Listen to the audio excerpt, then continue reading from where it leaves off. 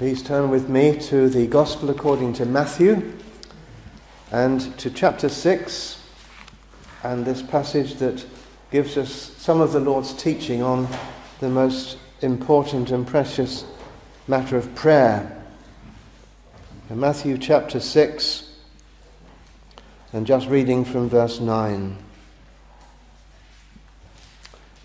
After this manner therefore pray ye, Our Father, which art in heaven, hallowed be thy name. Thy kingdom come, thy will be done in earth as it is in heaven. Give us this day our daily bread, and forgive us our debts as we forgive our debtors. And lead us not into temptation, but deliver us from evil. For thine is the kingdom, and the power, and the glory forever. Amen.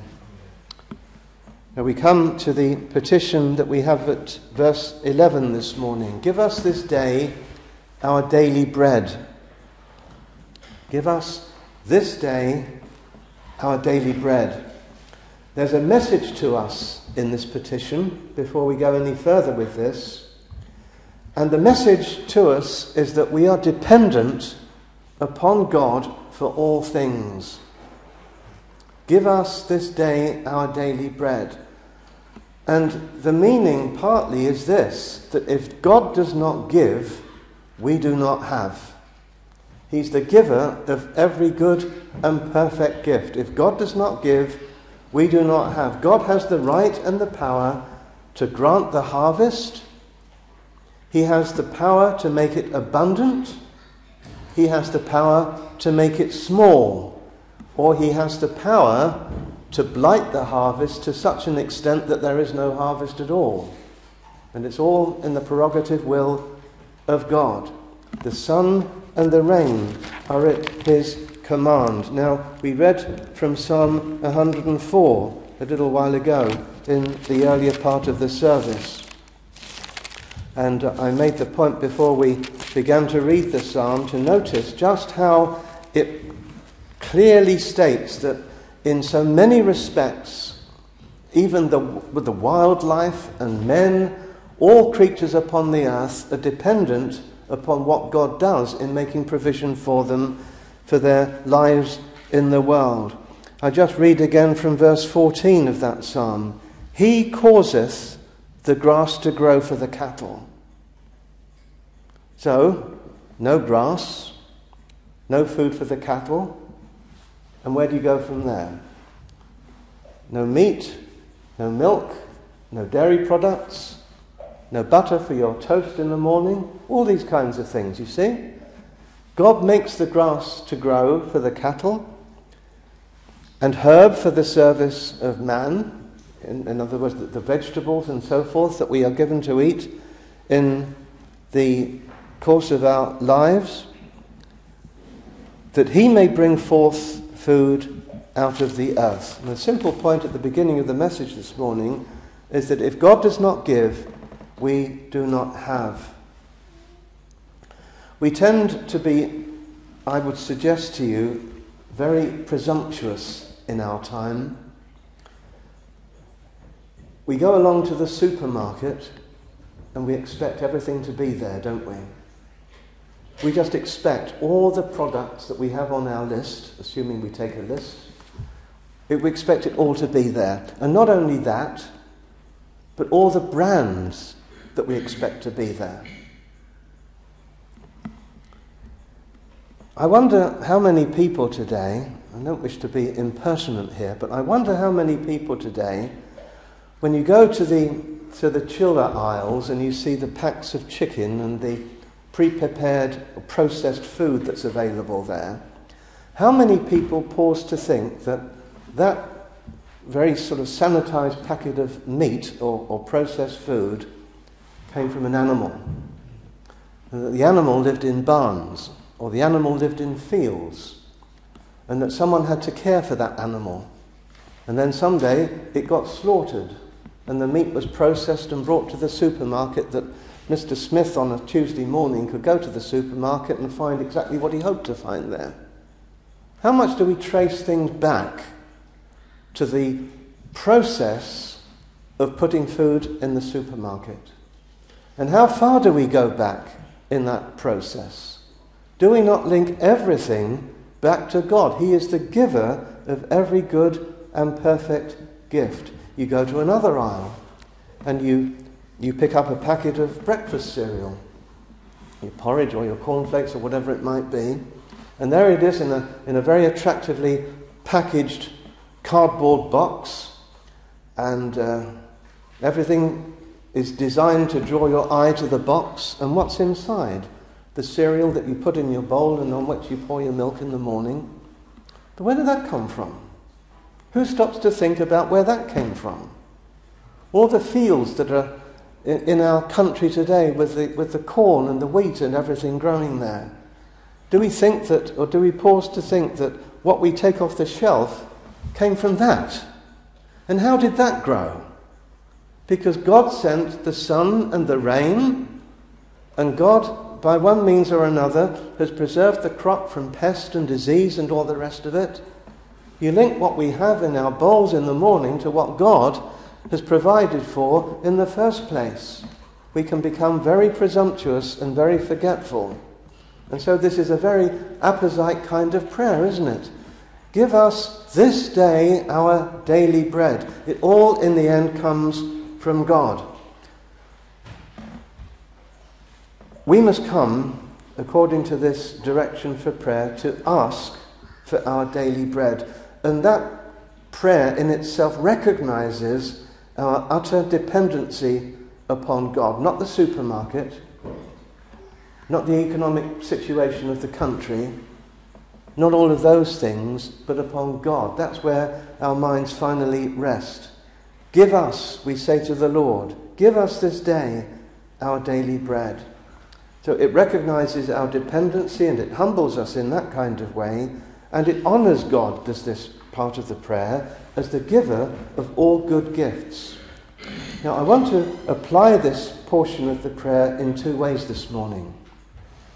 First of all, in the most obvious and literal sense, food for the body, give us this day our daily bread, but also in the spiritual sense.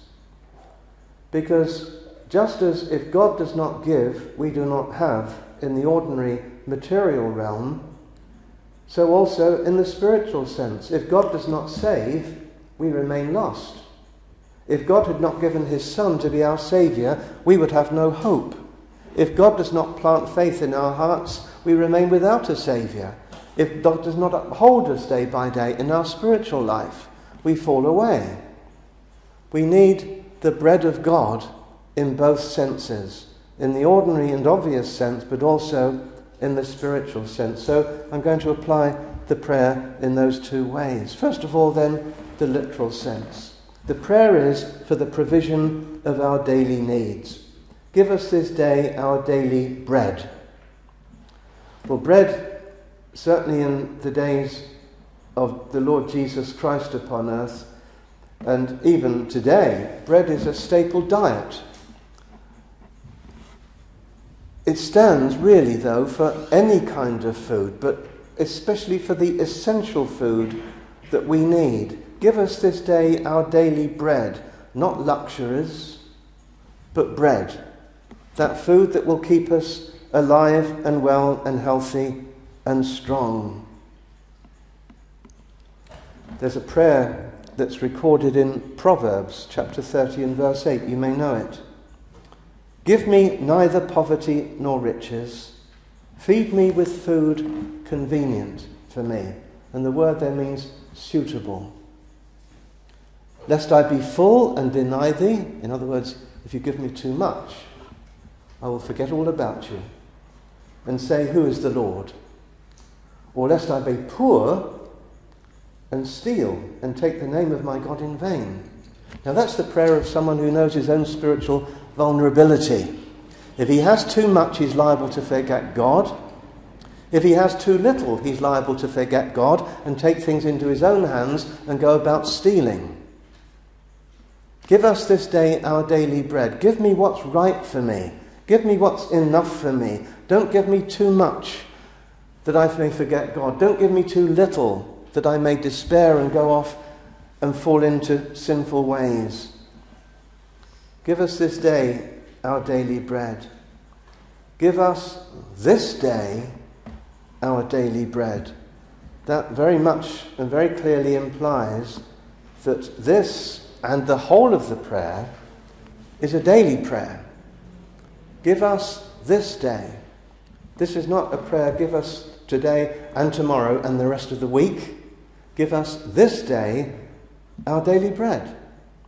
A daily prayer for daily needs. The question has often been put that, well, when you've got statements in the scriptures that tell us, well, God knows what we need, and people say, well, if God knows what we need, why do we have to keep coming and asking him for what we need? And people make that kind of a comment. Why can't we just pray once? Lord, give me what I need for the rest of my life. Well, supposing that's how we prayed.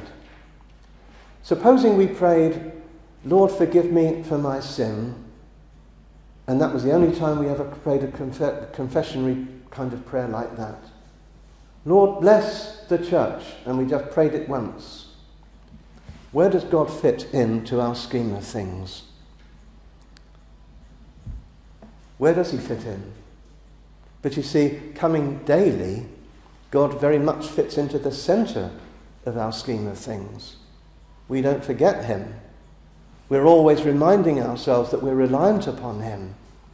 We're always dependent upon the God of heaven for every conceivable need that we have. A prayer like this, an instruction in prayer like this, keeps us in fellowship with the Lord. And that's the all-important thing for many reasons. Now, to develop this a little bit more, give us this day our daily bread reminds us that God has appointed means of obtaining our daily bread. Remember that when Israel was in the wilderness, there was no food, and the people complained, and they did a lot of that. They developed the habit of complaining a great deal in the wilderness. There's no food, there's no water, there's nothing for us here. Why have you brought us out here into the wilderness to die? And God gave them manna. And God sent the manna down every morning, 6 days a week. And yet, God didn't send it down into their dwelling places. They had to go out and to gather it. And there's a principle that applies right through the scriptures. Give us this day our daily bread. Do we expect it to suddenly and miraculously appear in the fridge or in the cupboard, on the plate? No. There are means whereby our daily bread is to be obtained. Just as it was for Israel, so is it to be for us all. Now, God's way of providing, in that sense, the means whereby we're provided for, is, of course, our own labour. Remember the fourth commandment. Remember the Sabbath day to keep it holy. It's God's day. But it also goes on to say, 6 days shalt thou labour and do all thy work. In other words, there's a kind of a double edge to that commandment. Keep this Lord's day, keep the Sabbath day holy unto the Lord, but for the rest of the week shalt thou labour and do all thy work. So we're to be a labouring people, a working people. And that's the means that God has ordained for the supply of our food and of our temporal needs. In Paul's letter to the Thessalonians, he draws attention to the fact that there seems to have been people that were so taken up with the Lord's return that they weren't bothering to live as they should. And one of the problems that there was there, that people were becoming lazy and they were becoming dependent upon other people. And he says to them at one point, when we were with you, this we commanded you, that if any would not work, neither should he eat. In other words, if anybody is not going to make any effort to labour, if people are going to be dependent upon others when they could work, then they shouldn't eat. That's a very severe kind of thing to say, isn't it? But it's a disciplinary kind of verse. Now, there are obviously all kinds of reasons why it is not possible for some people to work. Age is an issue, and some of us here will know all about that. Or the health matters that obstruct us from working. Or there may not be work that we can get. Now, we know all about all of these things, but if a man would not work, if he has not the will to work, if he's not prepared to work, then he should not eat, says the Apostle Paul. Now, I'm saying all of this because if that's the means whereby we're to provide for ourselves, doesn't this prayer therefore include this aspect? That if God would require me to work for my daily bread, then Lord, give me strength to labour. Give me the health to do it. Give me the opportunity for it. And give me success in my labour. You see, there's many aspects of a prayer like this that we have to take into account. The manna fell down from heaven because God sent it in that miraculous way. But when the people of Israel got into Canaan, it was all different. There was no manna in Canaan. There were no quails suddenly appearing. There was no water that gushed out of the rock when Moses spoke to it or smote it with his rod. They had to look for it. They had to dig the wells and take over these things. There was labour there. And we need to understand that this is God's way for us, and therefore we're to pray in that respect for our daily bread and the means of obtaining it. Now, a third way of thinking about this, of course, and it leads us into this inevitably, is that as God provides our daily bread, let us not be slow in giving him our thanksgiving. When in John chapter 6, the Lord Jesus fed that enormous crowd of people with 5 loaves and 2 fishes, before he distributed the food to the disciples and the disciples to the crowd, we read that he gave thanks. That's a remarkable thing, isn't it? You imagine him standing there with 5 loaves. Don't think of a loaf that you go and get from the supermarket. Nothing like that at all. Little cakes, little flat things, and that someone would take for a picnic, and a couple of fish. And there he is, standing there, 5,000 men, and possibly others beside, and he gives thanks to his heavenly Father for all this, that is miraculously going to not only feed 5,000, but more left over at the end that he began with. And he paused to give thanks. Do we pause to give thanks? You know, as I thought about this, I wonder to myself whether this isn't one of the most neglected prayers in all of Christendom. Give us this day our daily bread. When did you last pray a prayer like that? When do we pause to think that all things come from God? That if God does not give, we do not have. I'm sure that we would pause to give thanks unto God for the food that's already on the plate, on the table that's before us. And so we should, following the pattern of our Lord Jesus Christ. But preceding that is, give us this day our daily bread. And then when it's there, thank the Lord for it. Thank the Lord for the variety that we have. Ever think about it in that way? When the people of Israel were in the wilderness, it was manna and quail all the time, 40 years. Manna and quail, manna and quail, manna and quail. When John the Baptist was in the wilderness, he lived off locusts and wild honey.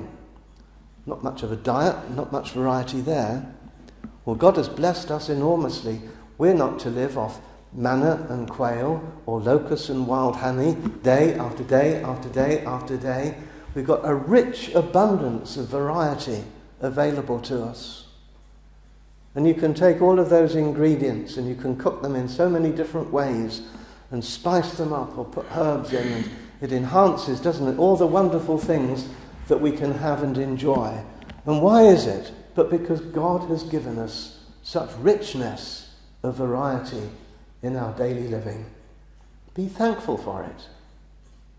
I've been to places in the earth where people are just glad to have anything. Anything. And here we are in Western Europe, and we complain if our favourite brand of cereal isn't there on the packet, on the shelf. And that's the kind of society that we've degenerated into, really. But be thankful for the provisions of the Lord. But then a fourth thing in under this same heading, our daily bread in the ordinary, literal kind of way. What is that for? What does that bread do? What does that food do? Well, it nourishes our bodies. It keeps us healthy so far as health depends upon food. It gives us strength for daily life. But lead on from there, and the next question is, what is life for? Why are we here? Why do we want to be fed? Why do we want to be not only free from hunger? Why do we want to be able to go about and do our business day by day and live healthy, strong lives? Why do we want to do that? Do we want to do that just so that we can indulge ourselves in whatever we feel like doing? Or is there a higher purpose? Is there a higher reason for living? Aren't we here to live to the honour and the glory of God? Remember Paul's words in 2 Corinthians 5. He, Christ, died for all, that they which live should not henceforth live unto themselves, but unto him which died for them and rose again. That's why we're here. That's why God has saved you. If you're a Christian this morning, that's why God has saved you. Not just to wander through life until we get to the end, but to live to the honour and the praise of God, to be in his service, to live for him, to offer to him service that is meaningful and pleasing in his sight. There's a hymn written by one of the old divines, Philip Doddridge, begins with the words, "My gracious God, I own thy right to every service I can pay."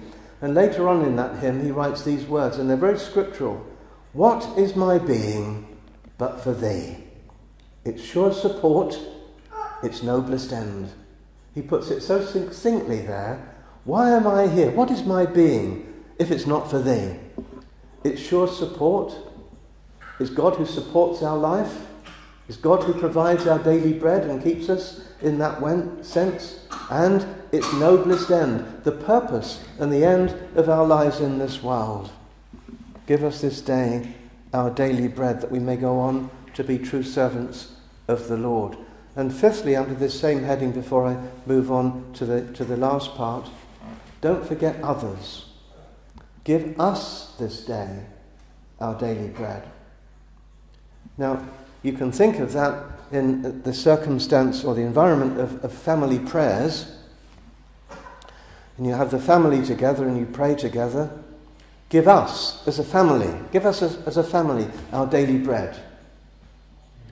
But you go beyond that, your horizons are broader than that, and you think of so many, particularly in the world, that wonder where their daily bread's coming from. And there are a lot of people about like that. We sometimes see them out there in the streets for some reason, and they're begging. We don't know all the circumstances that have led to that, and sometimes you don't know whether it's genuine or whether it's not, and there are all these complications in that respect, but your mind runs to many, many parts of the world, and where is their daily bread coming from? Are we thoughtless and careless? Don't want to get into politics this morning, that's not my business in the pulpit, but we're a greedy lot. We are a greedy lot, and as long as we've got enough for ourselves and overflowing lakes of milk and mountains of bread and all the rest of it, we seem to pay scant thought and concern to many people who starve across the world. And maybe we should be just a little bit more thoughtful about these things. It's a huge subject, so I'm not going to get into that this morning. However, give us this day our daily bread, and it brings a little bit of responsibility back to ourselves perhaps. But then there's a spiritual sense. Give us this day our daily bread. Why do I say that? Well, as our bodies need food, so do our souls. So is there food for the soul, there must be food for spiritual life. Isn't that what Christ meant when he spoke to Peter in John 21? You know how Peter the apostle denied the Lord Jesus? I don't know the man. 3 times he said that in the high priest's courtyard. And then after the crucifixion and the resurrection of Christ, there is the Lord with his disciples, and there is the Lord with Peter in particular. And he says to Peter, "Feed my lambs." And then twice, "Feed my sheep." What did he mean by that? Was he telling Peter, "I don't want you to be a fisherman anymore, I want you to be a shepherd and look after sheep"? No, he's not talking about that. He's talking about his lambs, his sheep, as those who are his people. And Peter was to be someone who fed the people of God with the word of God and with spiritual ministry. Paul, in the speech he gives to the church, or the elders in particular, in Acts 20, the elders of Ephesus, "Take heed therefore unto yourselves and to all the flock over the which the Holy Ghost hath made you overseers, to feed the church of God, which he hath purchased with his own blood." Is that about having a church lunch now and again?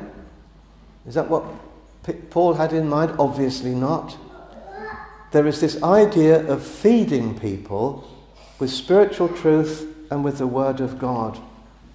Now this is obviously important because just as without food the body weakens, so also without food the soul weakens.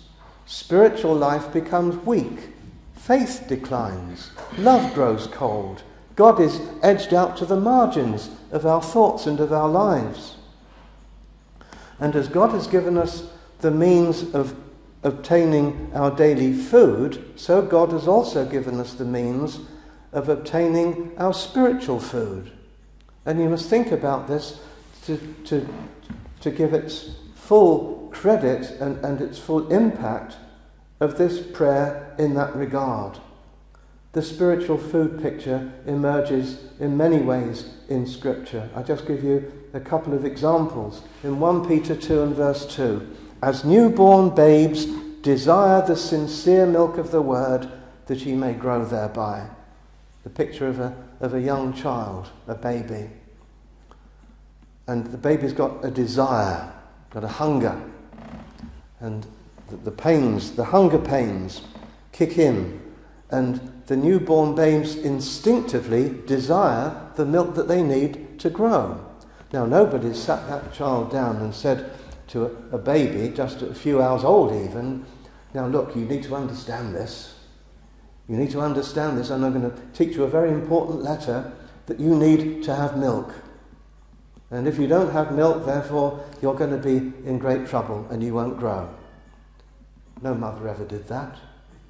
There's an instinct in the child. And God has put the instinct there. I need milk. There's not the conscious, rational thought in the mind of a newborn baby, or even a year-old baby, or whatever it might be. But there's an instinctive sense of a need, and that's how it works out. And that's how we should be. We should want daily bread for our souls. We should want it. And we should feel the lack of it if we don't have it. We should have those hunger pains in some degree or another. Without spiritual food, we'll never grow spiritually. Hebrews 5:12. The apostle there is talking there about the priesthood of Christ and all the wonderful aspects that are to be understood in the priesthood of Christ. And there's a kind of rebuke of the people there that they are not ready, they have not grown, they've not been fed enough, they've not been feeding themselves sufficiently to be ready for everything that he wants to teach them. And so he says this, "When for the time ye ought to be teachers, ye ought to have advanced in your understanding, ye have need that one teach you again, which be the first principles of the oracles of God, and to become such as have need of milk and not of strong meat." So he's talking to the people there, the Hebrews there, and saying, look, I'm ready to give you strong meat. Things which will really strengthen you and nourish your soul and give you wonderful views of Christ and wonderful doctrines that will strengthen your faith and make you love the Lord all the more. But you're not ready for it. And you've not been feeding yourselves, evidently. And you're not stretched and you've got no appetite for these things. You're not in such a poor spiritual state that you can't digest strong meat. You need to go right back to the beginning and have the milk. So there's the imagery again of spiritual food. That's the point I'm trying to make at this point. So let's ask the question, do we have a spiritual appetite? Do you hunger? Do you thirst for the Word of God, for spiritual food? And you say, well, I'm not sure I do, to be honest. So how do you cultivate an appetite, the appetite that you ought to have? Well, let me put it to you this way. I take it that most of us, if not all of us, are used to 3 meals a day. That would be right. You get up in the morning and you have some breakfast, and it gets to lunchtime, and something in you tells you, well, it's lunchtime, it's time to eat something more. And then it gets toward the evening, and the satisfaction of the lunch has begun to wear off, and you say to yourself, well, it's time to have something else. And it's there, isn't it? The desire, the instinct, the appetite, it's there. And why is it there? Because you're used to it. You're used to it. You're used to having your breakfast, your lunch, your evening meal. If you're used to having the Word of God, you'll soon notice when you don't have it. And you will have this inbuilt desire for it that comes so much more to the fore. Cultivate then an appetite by feeding. Begin to feed yourself well on the things of God. And the aim of this, of course, is that we might have a strong spiritual life. Ordinary food for the body helps the eyesight, helps the hearing perhaps, and good food for the soul helps a strengthening of faith, will give us more spiritual zeal and more love for the Lord. And we need these things in order to grow. So, give us this day our daily bread. Give us this day food for our souls. And how does that bread come? Well, there's bread to be obtained, we hope, through the preaching of the Word, but not every day. I'm not here every day. You're not here every day. There was a time, when the likes of John Calvin in Geneva, back in the early 16th century, he would be in his pulpit every morning at about 7 o'clock. And I presume he was there and there was a congregation there to hear him. I'd like to have been there. Don't know whether I'd have managed it every morning, but don't know whether the people then managed it every morning. But there was food going from the pulpit, the preaching of the Word of God every morning. Now, we don't live in Geneva. We live in Chichester, or thereabouts. And we don't have the advantage that the Genevans had back there in the 16th century. So how do we live spiritually? How do we feed ourselves spiritually? Well, don't try and live off one sermon every week. Don't say to yourself, well, I've been to church Sunday morning, I've had my food, and that's all I need for the week. Disastrous. Disastrous. How would you be if you had one Sunday lunch when you get home from Sunday church in the morning, and you said to yourself, well, that's all, I'm full up, that's it for the week? Well, you wouldn't get very far, would you? Your health wouldn't survive for very long, and you wouldn't be able to do very much. Do we think that we can do spiritually with just listening to one 30, well, maybe more than that, 40-minute sermon? Is that enough for the week? Really? Give us this day our daily bread. So what am I suggesting? You go home and you go to the internet site and you listen to the sermon every morning? Well, you can do that. I'm not stopping you from doing that, but it means more than that, doesn't it? There's always bread in the Word. There's bread to be found in our daily devotions. Keep up your daily devotions. Develop a good reading habit. What we have available, I'm just going to mention this to you, maybe some of you don't know this, but there's a box sitting there, and upstairs in the room above the back room that we have the prayer meeting in, there's 4 big bookshelves with books on. Some of those books up there may be heavy going for you, but the books in that box down there are not that heavy going. Come and borrow one. Come and have a rummage through the box and see what you can find that you think will be a help to you. Develop a good reading habit. I've got in mind to order some more for the church library. Accessible books, not heavyweight books that theologians like to read, but books that, I don't mean to disparage anybody, but when I say this, I mean ordinary people. Ordinary people, not theologically literate people, but ordinary people can read, perhaps slowly and imbibe, and it will do you good. It will help you.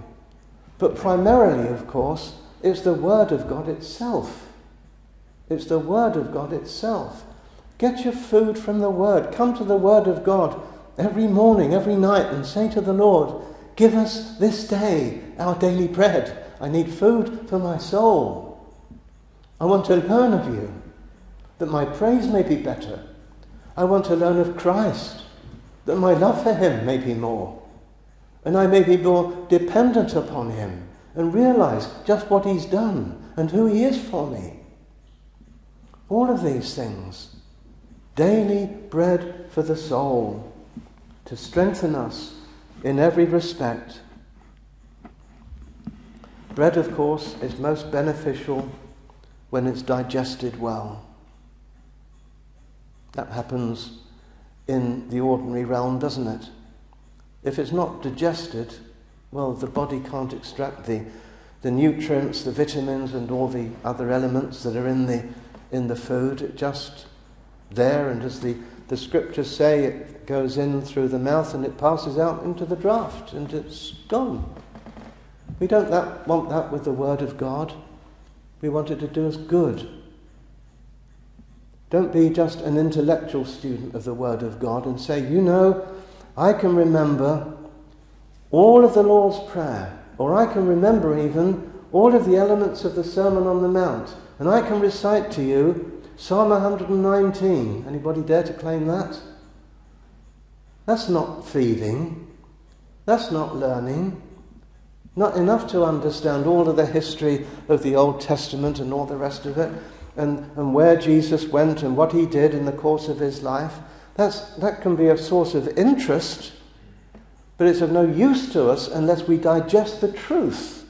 What does it mean? What does it teach us? What does it show to us of God, of Christ, and of the way of salvation? What does it do to me, to strengthen me in all the trials I may have to face? How does it prepare me for future life? How does it guide me in the making of decisions through life? How does it prepare me for the day when I stand before God? That's food. And when things get tough and difficult, as they often do in life, we've got sufficient strength in our souls because we've been fed well with the nourishment of the Word of God, and the Spirit of God has taken that truth and said to us, this is what it means. This is what your God is.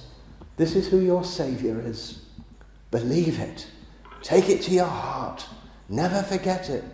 Live off this food for the day, and it will see you through. And there'll be more food for you tomorrow. And come and ask, and come and receive.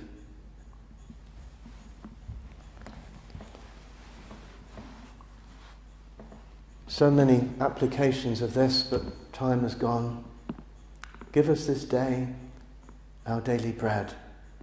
Feed us in our bodies, oh, but Lord, feed us in our souls. Feed us with that food that will be for our good and for the glory of Almighty God. Well, may the Lord do that by all the means that he's given to us. Amen.